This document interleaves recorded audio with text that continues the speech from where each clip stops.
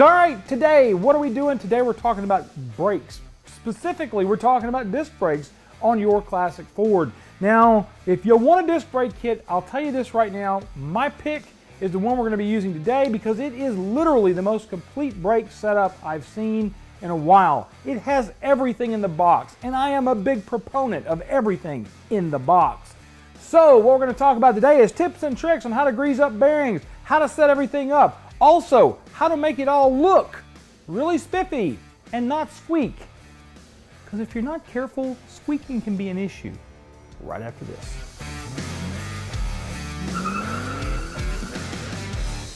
Restoration of a classic Ford is a journey of discovery. Let Autocrafters help you with yours. We offer quality parts for Falcon, Fairlane, F-Series, Galaxy, Maverick, and Pinto. Contact us today. Stainless Steel Brake Corporation went away, sadly, a couple of years ago. And then when they did, another company came in, bought the rights to the Stainless Steel Brake name, took the name and made it to Stainless Steel Brakes USA, and thus the new company was born. This has nothing to do with the old company. This is a brand new startup. They just took the remaining stock of things and the name itself, modified the name a little bit. So if you go out and look for Stainless Steel Brake Corp, go out and look for Stainless Steel Brake Corp-USA.com. That'll get you right to their website that you can take a look at what they've got. Now, beyond all that, I picked this kit for the 65 Ranchero that we're working on because, quite frankly, it is super complete. There is everything you need to put these brakes on a 1965 Ranchero or Falcon or even a 65 Mustang because they all would use the same style kit. So, one of the first things I'm going to talk about with that is to do this. Read and follow your instructions.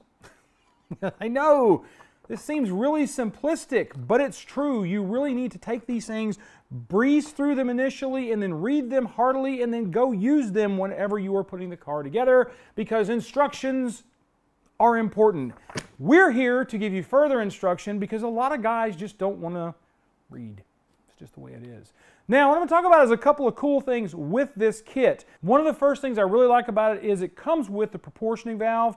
You don't have to go out and get this after the fact or while you're working on the car. It actually is part of the kit. It comes with a dual reservoir master cylinder. If you are putting disc brakes on your car, go ahead and do the dual reservoir master cylinder. You'll be glad you did, because if you do, you have the back section of the braking, and I know that looks like I'm pointing at the wrong spot. This is the reservoir for your rear brakes. You have this system split. With a fruit bowl style master cylinder like the one I'm showing you right now, you do not. It is one big bowl, and when all the fluid is gone, guess what? You ain't got no brakes. So that's the bad thing. Now the next thing I'm going to do is I'm going to pop the top on this box, if I can figure out how to get into it, and talk about the rotors we're using. These are the Stainless Steel Brake Corp. Get out of the way. These are the Stainless Steel Brake Corp slotted rotors. Now this is an optional rotor. It also has a zinc coating on it, which is kind of cool. So this is what you would use as an option on your car. The standard rotors that come with this kit are the flat rotors. So keep that in your mind when you're ordering. Don't be surprised if you don't get this and you just order the basic kit that has all of this and a couple of other things that just wouldn't fit on the table. So what I'm going to do now is I'm going to go ahead and get started on this bad boy, pull the Ranchero back into position because we are still in the middle of moving and there ain't no room. There just ain't no room. All right, so real quickly before I go any further with all this, I wanted to show you my contraption here. This is hard to move around if you're caught like we are. So you may get caught now because of all the things that are going on in the world with parts delays and things like that. So what we had to do in order to move this around inside the shop was we put this on a set of casters from the guys at Harbor Freight, went down and just bought them like everybody else, took the tire from the wheel, flipped it on the side that doesn't show humanity, and then put a blanket down and then set the car down on top of this. And what this does is it keeps this thing mobile inside the shop. All right, so the next thing I want to talk to you about is the importance of your spindles. Now these are a new set that we got from the guys at Autocrafters. These are now available. I'm really happy to see them because at this stage in the game, the original Ford spindles are just trashed. A lot of them are in bad shape. Now there are some good ones out there, but I'm going to tell you the things you need to look out for when you are doing this. Number one thing to look out for is wear on the bottom side of this spindle here, where your bearing race runs. This is your race area for your bearing, and then there's another wear area right here, and the critical spot on this one especially is the front section of this spindle. This is where the outer race runs, and this is the one that is on a smaller race. It's a smaller bearing, and therefore it can cause a problem with these things being messed up. And I've seen people go in and repair these. That can be done as well, but the problem you run into with these kind of bearing lines is if this is worn a lot or even a little bit, your bearings are never going to seat correctly on the rotor or the drum whenever you're doing your installation. So always check this. Make sure that you've got the same diameter on this all the way around. You can use a caliper to check it. You can caliper check this one, although I find typically that your rear bearing does not see the same level of wear as the front bearing sees. So this one is going to be your more critical one to pay attention to. All right, so I'm going to talk to you a little bit about grease, because this is going to be one of those things like motor oil, antifreeze, and a couple of other things. What is your preference? I am not going to tell you what grease to use. I am only going to tell you what grease I use. So I use Mobil 1, and it is a synthetic grease. I like this stuff. It goes with all the NLGI that you need to have in order for it to be a good grease for using on axles and things like that. My experience with Mobil 1 has been really good. I have never had a problem with the product. I'm sure someone will, please write into the comments below your bad experience with whatever product.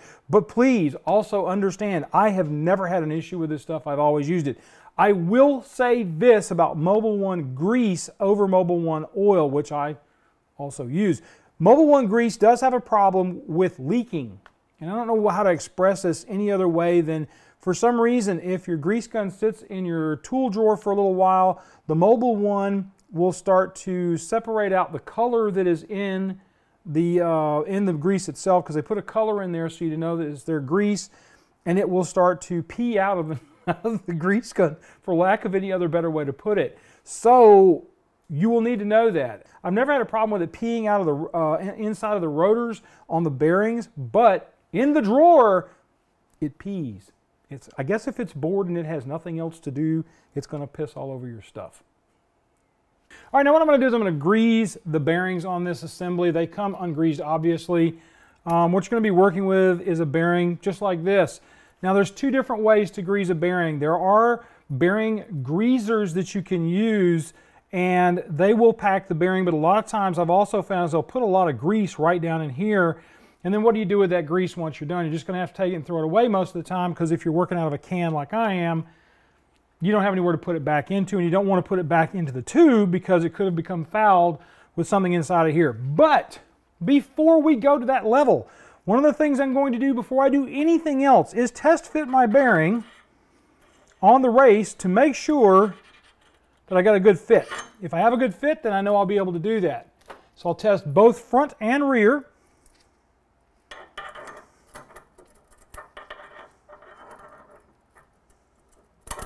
This one is very tight.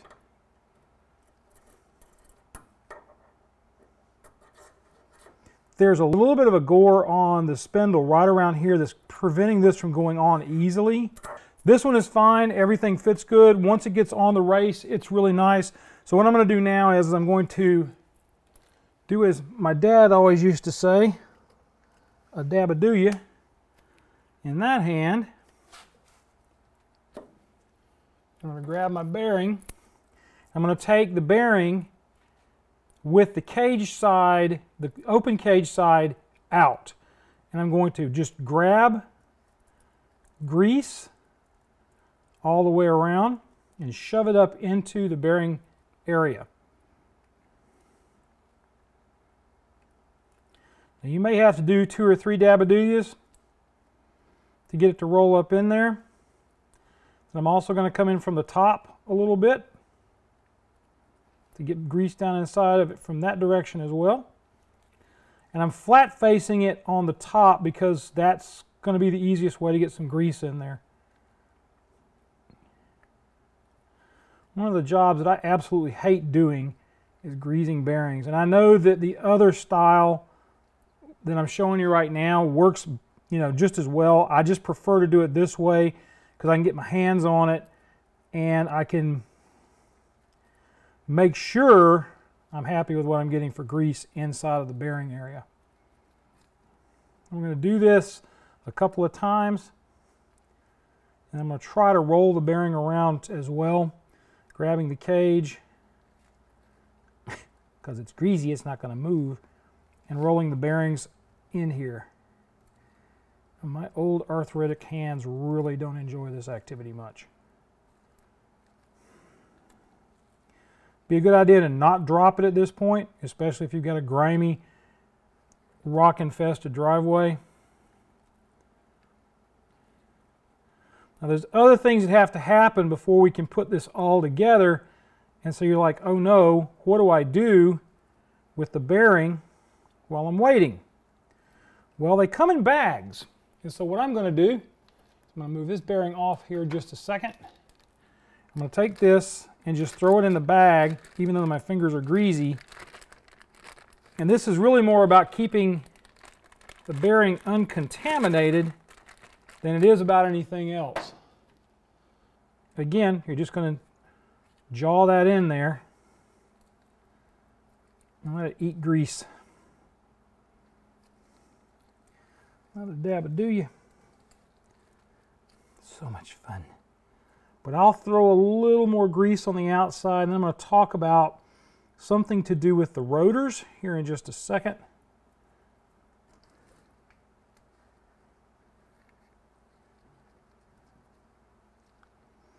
Now what I'm doing now is something I read in a Timken piece for big trucks. I don't really know if it applies to this thing. I'm going to grease this, then I'm going to grease the inside of the cap that retains everything and keeps the grease inside. All right, trust me, doing this you are probably going to get grease on the rotor. You can use a bunch of different things to clean the grease off. You can use brake parts cleaner, that works great. You can also use a little bit of lacquer thinner to get that off as well. It'll work just fine. It'll get rid of the grease and it'll knock it completely out of the way. The next thing I'm going to talk about is something I read in the Timken book, which I'm now getting grease all over, all over the tube. And in the Timken stuff I read, they tell you to put grease around the inside of the rotor. And I've never done this before, but I figure if Timken tells you, it's probably a good idea to make that happen. Won't hurt anything getting any grease in any of the other areas. This could also be a good way to just, if there's anything coming up off of there, to pick up any of that debris so it doesn't infect anything else toward the back if it's in the front section. All right, I am now going to go and put my race or my seal in. Sometimes these things can be a kind of a pain to get the seat because they'll tend to go out on one end or the other when you're putting them in. Like that.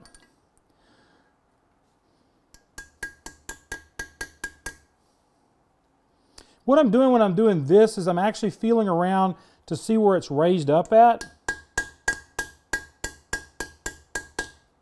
It's really not a good idea to get gorilla with it because you can kink, there, you can kink this inside edge and you won't have a good seal. That's why I'm using a fairly small hammer. You hear that? That side's seating. It's a different tone. Your seal is now seated in the rotor. All right, so you got the bracket for the actual caliper. Round portion of the bracket goes toward the top. The caliper mounting positions go toward the inside of the car. So that goes on first. It sets in place. And then you get your splash shield. That's one of the things I like about the SSBC kit is it does come with splash shields, and I like those for a lot of road use.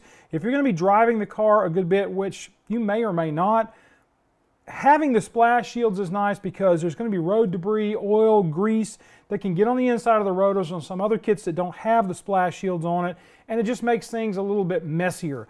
Especially if you're in water. If you're going through some water and there's water splashing around up underneath the chassis, the splash shields will help reduce the amount of water that hits the actual rotor and can cause you to have some brake issues. So I'm going to put this on here now. This is where the fun starts, because you have to kind of mate these things up together and then get them to line into the hole. Must be smiling right or something today, because that one's already started right.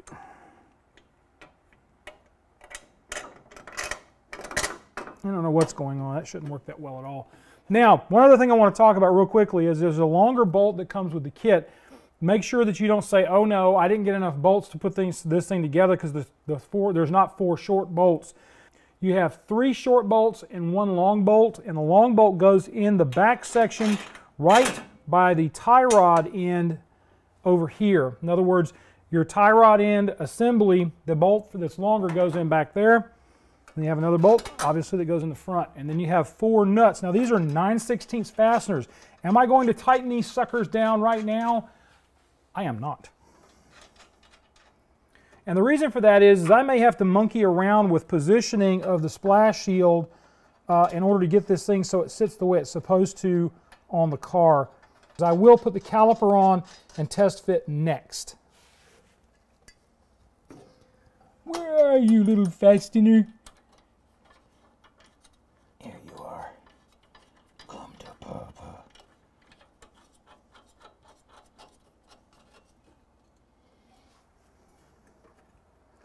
All right, so what I'm going to do now is I'm just going to test fit the caliper to make sure they're going to fit nicely with the splash shield.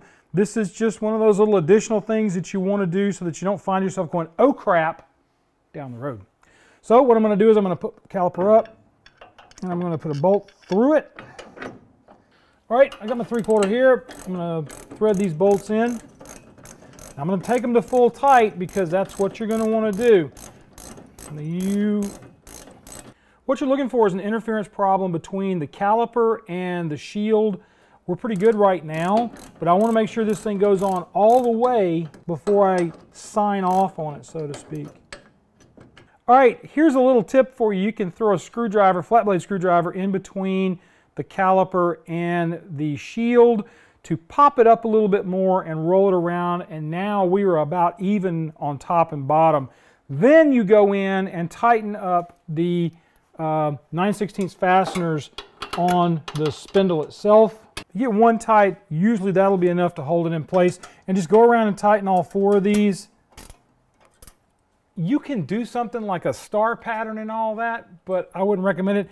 What I will do after I pull the calipers off is I'm going to go in and actually torque these to torque spec on the sheet. And I'm not going to tell you what that is, so you'll go look at the instructions. All right, now what I'm going to do is I'm going to put the rotor on. Now I've got some grease on the back side of this rotor. I'm not going to do anything to this thing until I can clean it after I get it mounted up. But right now I'm going to be doing some dirty stuff, so be real careful installing the rotor.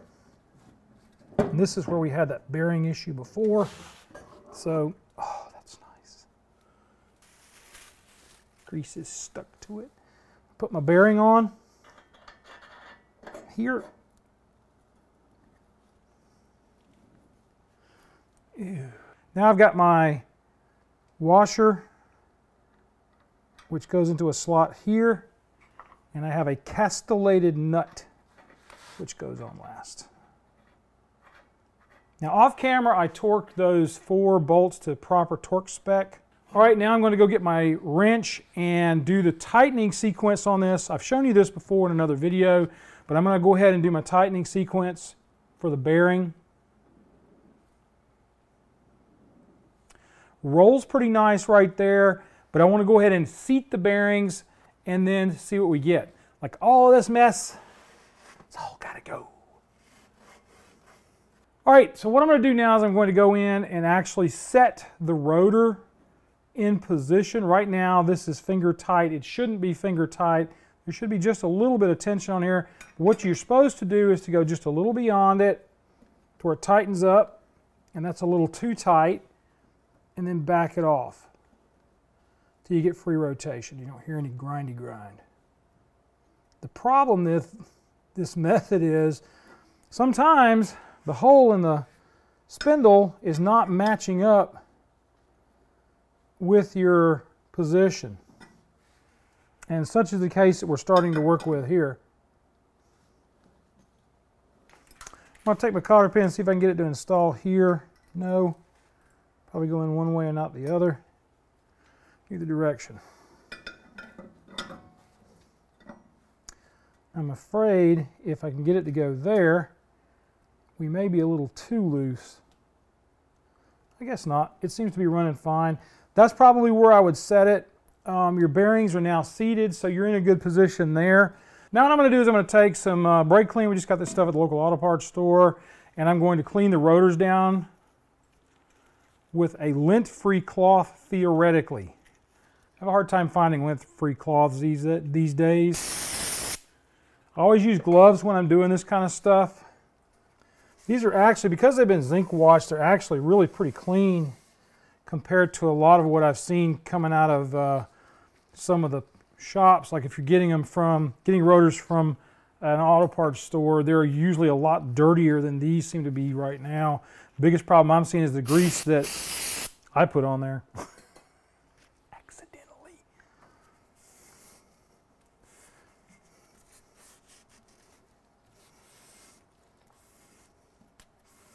And what you're doing with this is you're trying to get all the contaminants off the face of the rotor before you apply your pads. I always put my pads on with, yeah, see that's really not that bad at all. I always try to put my pads on with gloves on because I don't want to get my finger grease on the rotors or the pads so I don't foul those. Now you may wonder why I don't have the cap on yet. I'm not going to do that again until I get to a final point with this thing where I'm happy with the entire install, and then I'll put the cap on. One thing I'll say about these caps, some of the caps today are not really well fitting and you may fight them.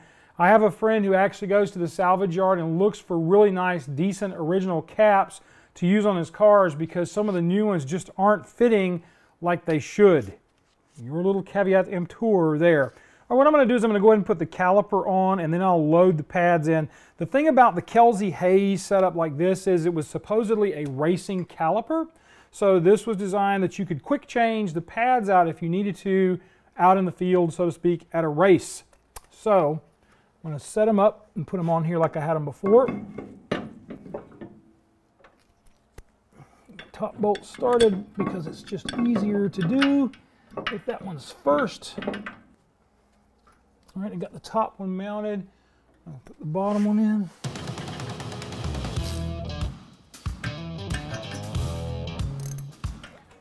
Now to screw them in.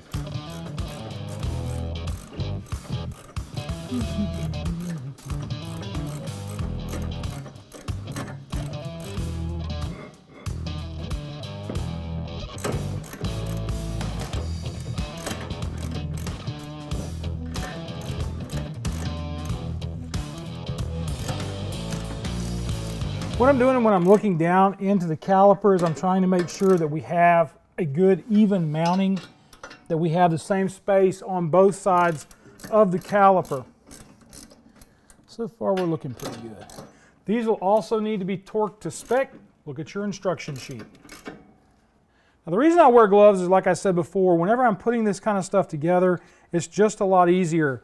This is the back side of your pad. This is the side of the pad that faces toward the rotor. I know 99.9% of you guys are going to know that, but there are the guys that have not ever done this before that want to attempt this for the first time, so I'm doing that for them. That inserts in here like that.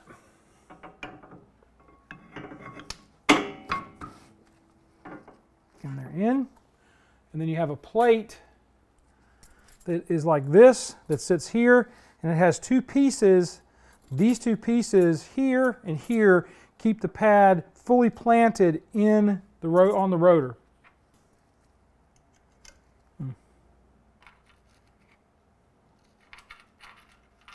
And you've got 2 stainless bolts with washers. Actually, I don't think these are stainless. They're probably regular steel.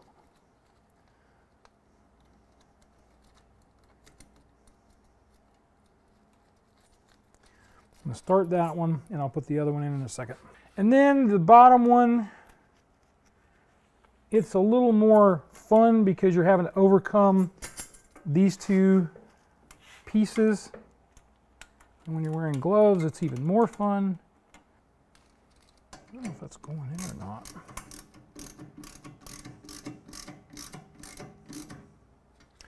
It was.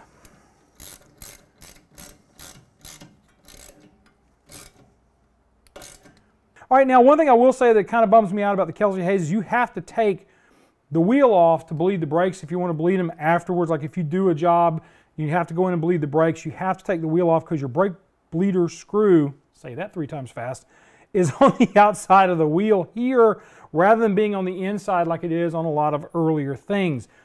But that's it. That's basically the brakes going on our 65 Ranchero for now. I am not going to finalize everything like I said because A, I don't have the brake lines. I have to detail the engine bay on this side, and we need to get the brake lines in from the guys at Autocrafters in order to finish this up and run the brakes to here. Plus I got to paint all that. In any case, do me a favor and go out and check out our Patreon account.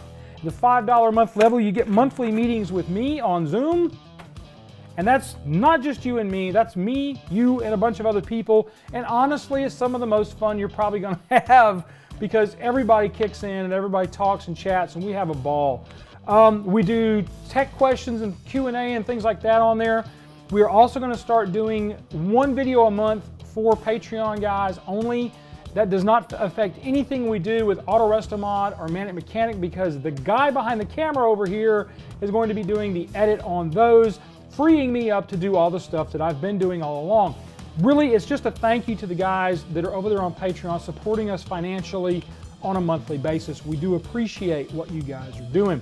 Another thing you need to do though is to go out and subscribe to the channel. Now more than ever, that is important because YouTube has re-algorithmed yet again.